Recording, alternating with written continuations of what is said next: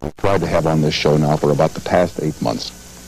I first saw his face in New York City on a television screen very, very late one night in the middle of this program on a local spot on WNBC TV. His name is Freddie Laker.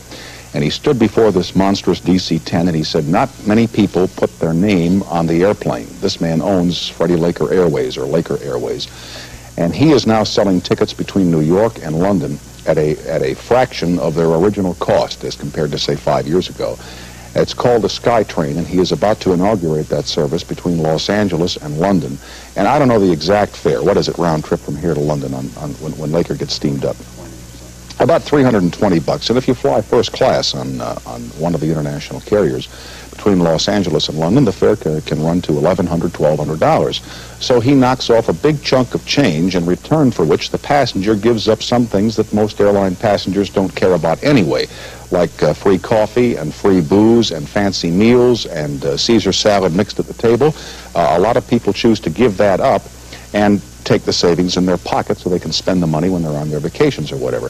So Laker is here tonight to talk about this service and the difficulties he has had inaugurating not only the Los Angeles-London service, which begins in September of this year, but the service between New York and London, which began just about 8, 9 months ago. Now, we had him booked in New York City for last October. And we were in the middle of a program when we found out that his plane was late. Not Laker Airways planes, but an American carrier that was flying him, I believe, from Toronto down to New York City.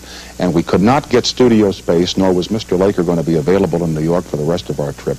But he is here in Los Angeles now, setting up his operations for the Skytrain between here and there.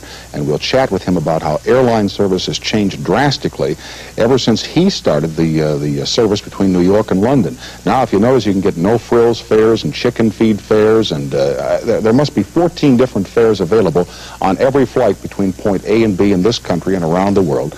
And I think in large measure we can thank Freddie Laker on the one hand for making it possible for us to buy airline fares at less money, on the other hand so confusing the fare picture that few of us can understand it anymore. But he'll be out here to differentiate between the two. Now here is Sir Freddie Laker, Sir Freddie because he was knighted earlier this month, who announced today that he would begin a Los Angeles to London Skytrain service this fall. He's with us tonight to tell us how he feels about the success of his air service, his airline, and how a young Cockney boy grows up to become rich, famous, and knighted by the Queen. But that's for later. Today, Pan American applied, I think, for service between Boston and Amsterdam at a fare of $99 one way, $149 round trip. Now, 2 years ago, Sir Freddie, that would have been unthinkable.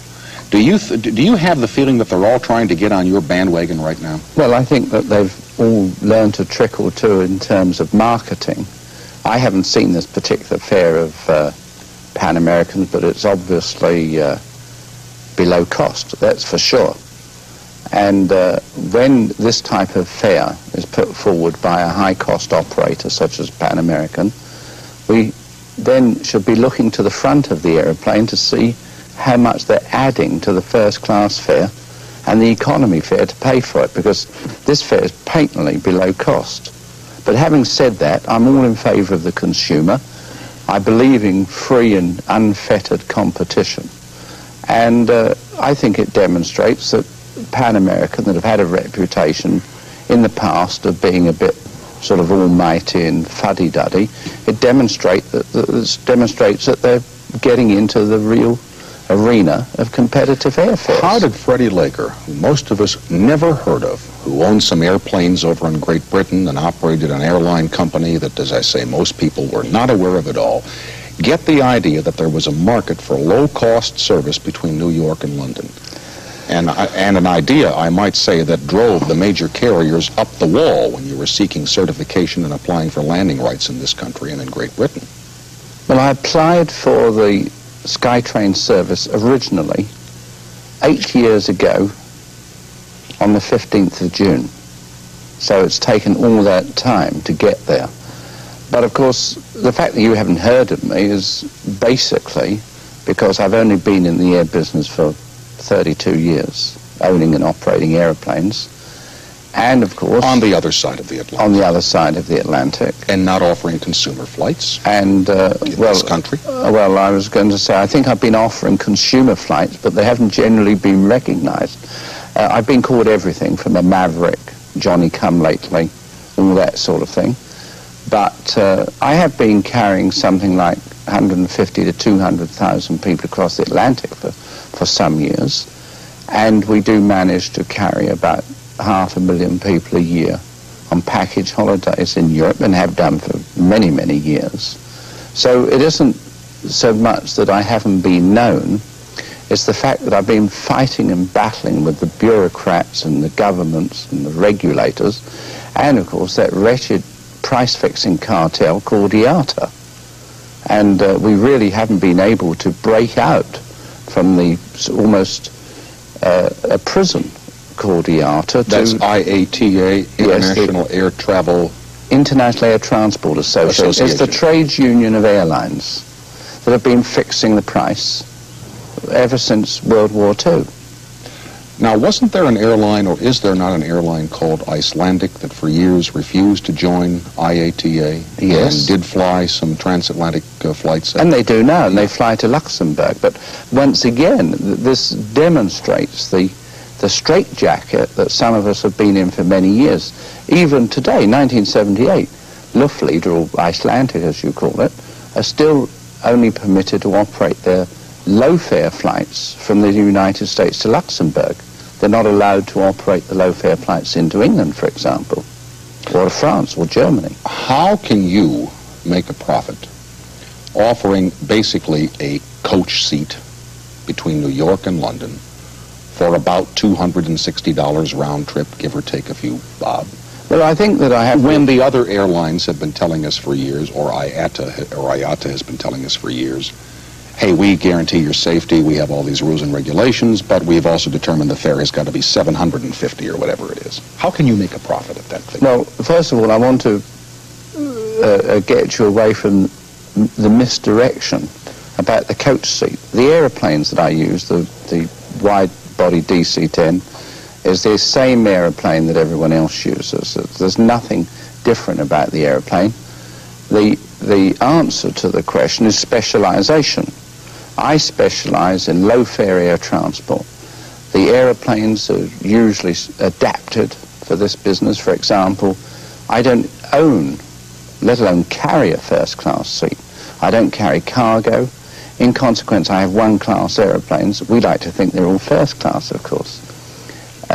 We put the kitchens downstairs. We've taken the smell out of the sitting room, so to speak. That gives us more room in the aeroplane to put the seats. And in consequence, we operate the DC-10 with 345 economy class seats. They're all reclining. They have a minimum of 34 to 35 inches of pitch between them. And we have the same service on board as any other air carrier.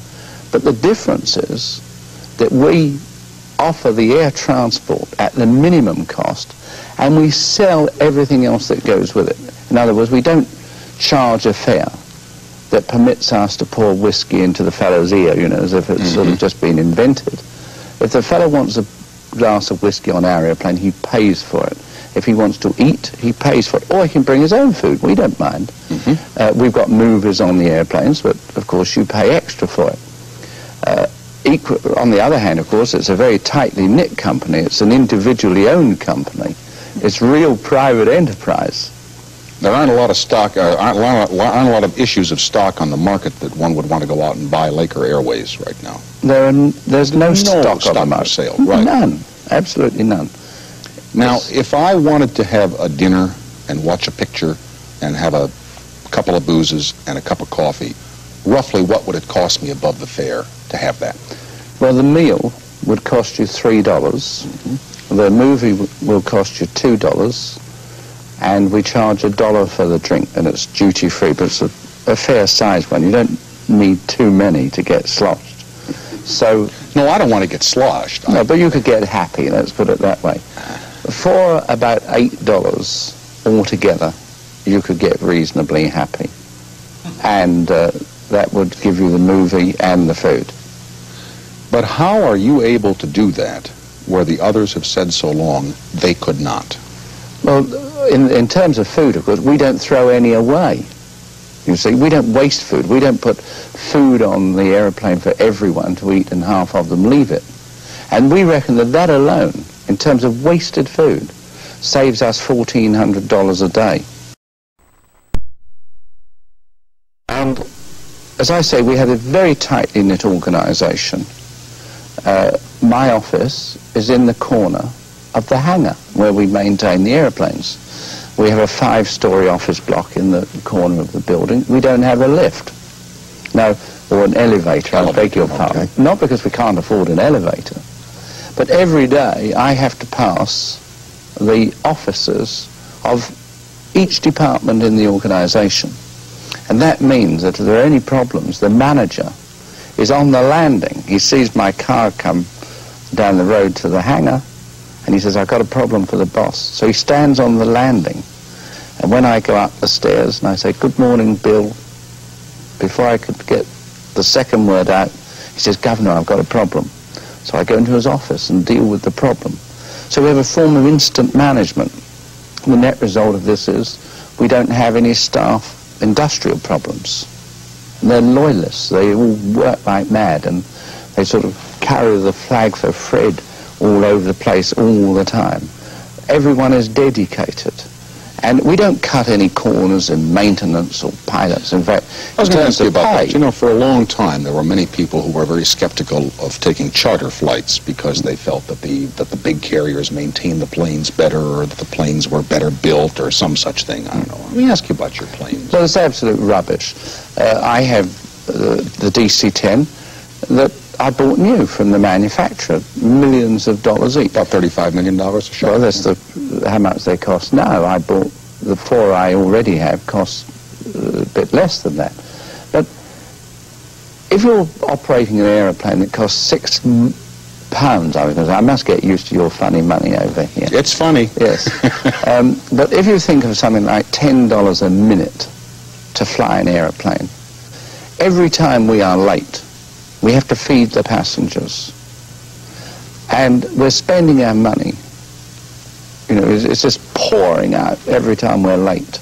Every time we break down, we've got to put people in hotels. We've got to buy space from other carriers. It just isn't worth anything to us to cut corners in terms of maintenance and spare parts. And of course, we're millions and millions of dollars of spare parts. We send our engineers to the manufacturers to be trained, or the radio companies, or the radar companies, the engine companies to be trained. We pay them the highest possible salary. We have, not only do we have a national health scheme in England, but we have our own pension scheme. We have our own sickness benefit scheme and holiday scheme and all that sort of thing to make sure that these people are happy in their work. Why did you pick the DC-10? Why not the 747? Well, or the L-10? Well, the 747 is a very interesting aeroplane, but we think from the studies we did that the DC-10 is cheaper per mile for us to operate. And also, it's a more flexible aeroplane. Remember that when our airplane gets back to London tomorrow morning, it doesn't necessarily come back to Los Angeles or to New York. It's very likely that it's going to do a package holiday trip to Palma, which is only 900 miles. And the people have probably paid something like $100 for 2 weeks holiday, including the jet fare. So the airplane we need has to be very flexible. And of course, we can't always get 450 people to go on these package holidays. So we have the smaller airplane for flexibility, but we also believe that for our job, it is slightly cheaper per passenger mile than the 747.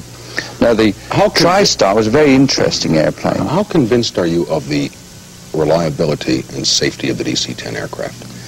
Well, I'm totally convinced of the DC-10. We have done very well with the aeroplane. We've operated them now for just over 5 years, 5.5 years. We've averaged well over 3,000 hours a year every year. We've got engines that are running now for 10,000 hours between overhauls, which is a phenomenal number of miles. In terms of fatigue on the aeroplane, we haven't come across any major fatigue on the airplane at all. And in fact, I can say without any fear of contradiction, that we've had no major problems with the airplane. Now, over the last 30 years or so that I've been buying, owning and operating airplanes, I've introduced new airplanes like the Viscount, the Britannia, the VC-10, DC-6s, for example, in England, and a lot of other airplanes. And I can honestly say that the DC-10 is the best new airplane we have ever put into service. In other words, we've had less trouble with the DC-10 than any other airplane. But then, of course, it costs a lot more. It has the latest technology in it. You mean the baggage doors work? Well, our baggage doors have always worked. And I have to say this, that to the best of my knowledge, the only times that the doors have opened is when they weren't locked in the first place. Now, I will go further and say, of course, that the design should be such that the door can never be left unlocked. But if you lock the door, it won't come undone. I want to leave the airline business now and get into the Freddie Laker story, but I have to pause for these announcements. We will continue with Sir Freddie Laker after these words from our NBC stations. How did you get into the airline business, which is a short way of saying, where do you come from and how did you finally get to where you are today? Well, I'm the byproduct of a broken marriage, unfortunately. And when I was a boy, I suppose I would have been about 14, something like that. It was about 1936. Yes, it is a long time ago. I was standing on the street corner in Canterbury, where I lived in England, and I looked up and I saw the Hindenburg airship, the German airship, that was obviously on its way to America.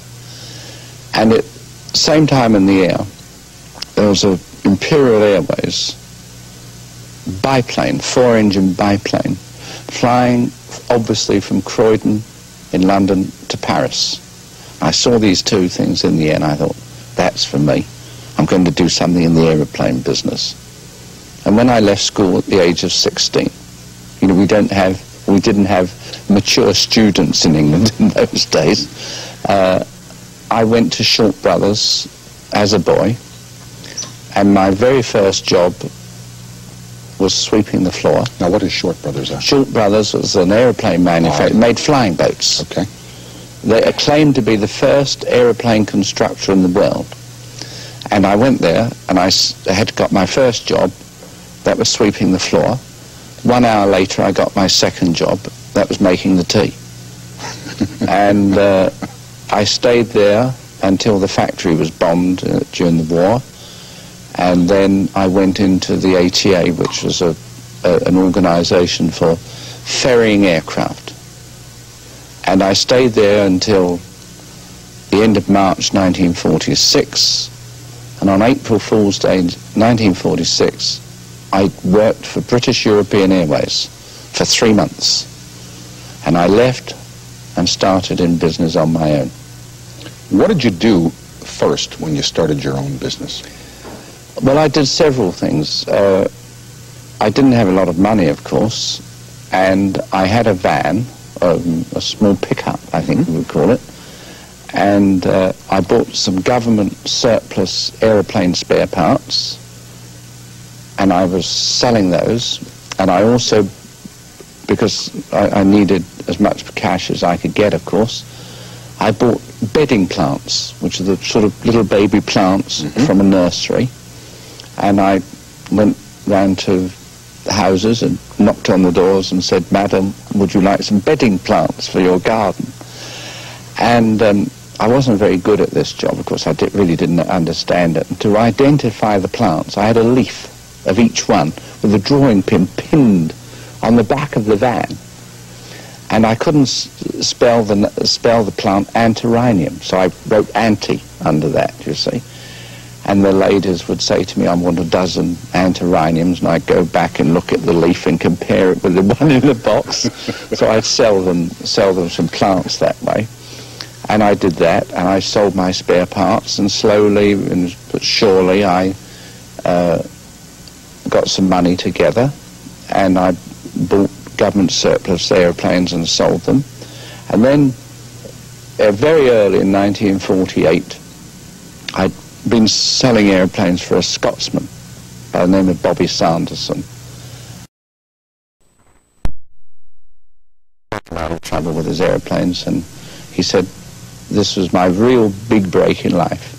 And he said to me, Freddie, you've done such a terrific job for me, can I help you? I said, well, not really. So he said, well, if you had the money, what would you do? I said, if I had the money, I would buy a fleet of surplus airplanes from British Airways, or BAC as it was in those days. And he said, how much? There were 12 airplanes, 600 tons of spare parts, and they were converted bombers, Halifax bombers. I said, well, they're £42,000 the lot. He said... you mean for all 12 airplanes? All 12 airplanes and all the spare parts. Yeah. I had 600 tons of spare parts. So I said, well, 42,000. He said, well, how much have you got? I said, 4. So, but I'm hoping for the other 41,996, right? Anyway, we were having a drink in a pub at the time, and he walked away from me, sat at a table and came back, and he handed me a cheque for £38,000, the difference. So he said, go and buy the airplanes. So I said, well, when do you want the money back? He said, when you've got it. I said, how about interest? He said, none. He said, I wouldn't have had any money if you hadn't got me out of trouble. And I bought the airplanes, and lo and behold, 3 months later, the big Berlin airlift started. So I sold 6 of the airplanes to other people, and I kept 6, and we flew them for 1 year and 14 days between Hamburg and Berlin. And we did over 4,000 flights with them. And I had enough spare parts, of course, to maintain mine and everybody else's as well. And I made quite a lot of money by those standards, the standards in those days. How did you pay back the guy who loaned you the $38,000? Besides just paying him back the money, what else? I know just from sitting here with you that you must have done something besides give him his money back. Well, I gave him his money back. And then I said, how much do I owe you? Please let me. No, you can't give me anything. So I said, well, I've got to do something. He said, nothing, nothing at all. And I really didn't give him anything at all, except that he and his brother were, of course, great friends of mine until the day they both of them died. And, of course, the family and I are still very great friends, good friends. I would think a pass on the airline would be in order. Well, but he could have anything. He just didn't want anything. That's a real friend, though. He didn't want anything at all. That's a real friend, and so is the guy that takes you out to lunch and pays cash and doesn't ask for a receipt. Those are friends. Yeah, they're real friends, but they don't come very often. No, they surely don't. Now, how does it feel to be a knight? Is it a thrill for you, having grown up in the system with the monarchy and everything? Well, being a monarchist and a royalist, and I honestly believe that our Queen and her family are Britain's greatest assets, without any doubt whatsoever. I'm obviously proud and overjoyed to think that our country still has that great depth of character, because I've fought every government, regardless of its political persuasion, for the last 30 years. I've been rude and insulted every minister, and we've had 22 of them since the war. I've insulted the civil servants unmercifully. And at the end of the day, they come up the straight and bury all of this thing and say, well done, Freddie Laker, give me a pat on the back, and the Queen gives me a knighthood. And I think that this demonstrates the fact that Great Britain is still great, and the British people have a great depth of character about them. Is it a thrill for you when you see that DC-10 coming in with your name on it, Laker Airways? That's got to be a tremendous thrill to see that. I can't. I mean, I watched your commercial where you say, I put my name on the plane, folks. You know? It's incredible. After all these years, and having been in the business and the roughs and the tumbles and everything that goes with it, I can tell you that if I see one of my airplanes out on the tarmac, I turn around and look at it. And if I see one rolling down the runway, I stop to see it take off. And if I see one on the approach, I stop to see it land. And every time I think to myself, my God, how lucky you've been, Freddie Laker. It's an absolute thrill, I assure you. Do you fly your own airline? as often as I can.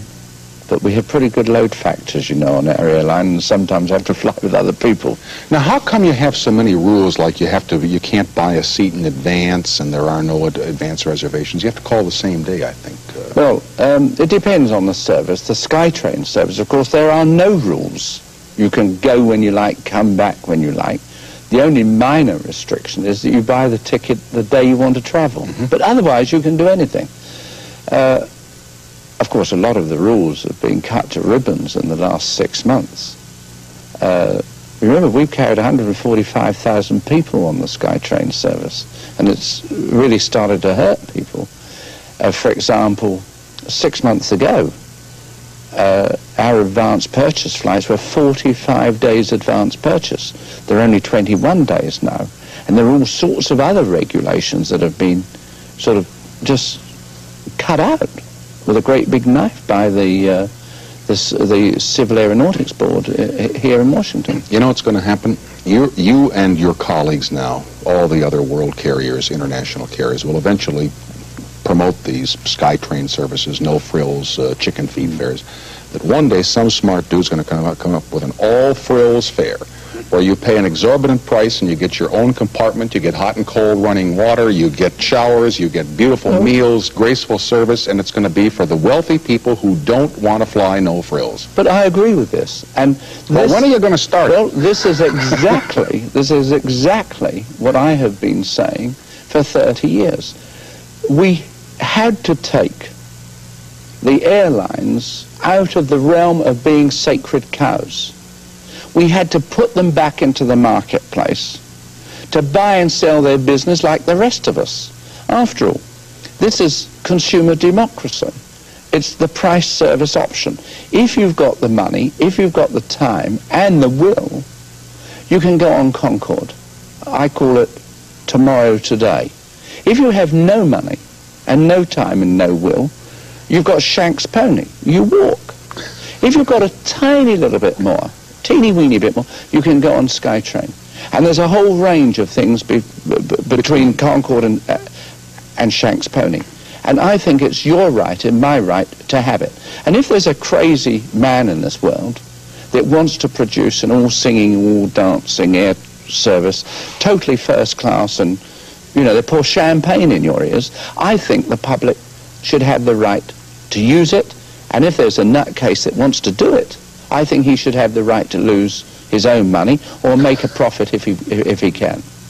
And I think this is what consumer democracy is all about. And I've been fighting to get this in the world of air transport. And we're only now getting to the point where we've had some success. And I assure you that not in the not too distant future, some nutcase is actually going to produce an all first class service between LA and London. It won't be me, because I've made a very, very good living for over 30 years out of the cheap end of the market. My friends, the students and the old age pensioners and those sort of people, the working class people, I know is not the right sort of thing, but they are working class people, they're nice people, they've given me a damn good living for 30 years, and I think that I should stay with them. Okay. I'm glad we could finally have this chat. I'm sorry we couldn't do it in New York last year, but we just couldn't do it. But we did try, yes, we surely did. Thanks, Sir Freddie. Thank you. All right. Thank you. We will continue after these words from our sponsors.